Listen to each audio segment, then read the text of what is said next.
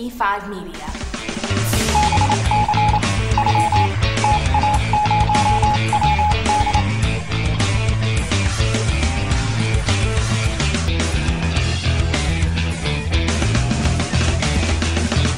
Hi, Rachel. Hi. Katie from Byte Club. Nice to meet you. Hi. Come on in. This is b5media. This is B5, yeah. b5media is kind of like a magazine publishing company, but instead of cranking out paper magazines, we crank out blogs, about 350 or so. Where did B5 begin? There was 5 bloggers who started the company. Technically, I was the first full-time employee, so it was my bedroom. And then when someone else joined, it became my basement, because having 2 of us in my bedroom would have been socially awkward. And then we upgraded to a garage. So garage was actually our 3rd. Stage 3 was garage. So we launched the company in September '05. We had 13 blogs when we launched. We did 100,000 page views our first month. Acquired a company our second month. Ended the year with 60 blogs doing 1 million page views. And just kind of went, okay, if that's what we can do kind of part-time, let's try and explode this. And so we started raising the capital in May, closed the round in October, and ever since things haven't slowed down. We are like an electronic version of a magazine publishing company. Ads are their bread and butter, and ads are our bread and butter as well. Well, I was one of the investors that Jeremy approached early on. We didn't really know a lot about blogs at that point in time, but thought it was worth the bet. If you play your cards right, you're actually getting paid to be you. Oh, you get to do things that are all about you, and suddenly it doesn't feel like work anymore.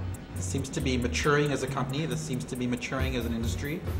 And what we're finding here is a very, very interesting publishing model that there were very few players in. Well, I think it's fascinating to just see a faster, cheaper kind of publishing happening. Can you give me a little tour? Absolutely. There's milk for the coffee and Beer and salad dressing. Beer and salad dressing. We like to It's like my favorite balance the home. beer with salad. What does b5media do for fun? Well, why don't we show you?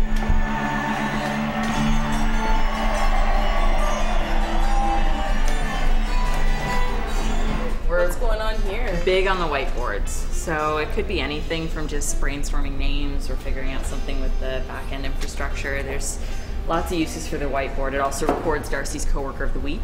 I hear you have a coworker of the week competition. Yes, pretty much everybody in the office so far has won it. It's just whoever sucks up to me the most. And Rachel actually has dibs on it till the 24th. She was actually coworker of the month, the first and only coworker of the month. I've gotten her Tim Hortons, I've cleaned up the coffee pot, I get the mail every day, and still I'm useless.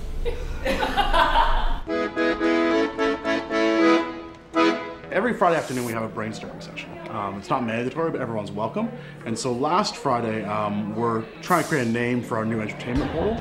And so this is the brainstorming behind it. So it was kind of, what are words you think of in entertainment? What are words you think of in celebrities? What are words you think of for music or movies? So these were kind of common words that were across entertainment, celebs, music, that kind of thing. So because we're trying to pull together a bunch of different subjects in one portal, we want to kind of pull out some of the words that worked for all of them. So we're rebranding, relaunching the company more as kind of vertical networks. So right now it's one big network. So we're launching like an entertainment brand, an entertainment portal, an entertainment network.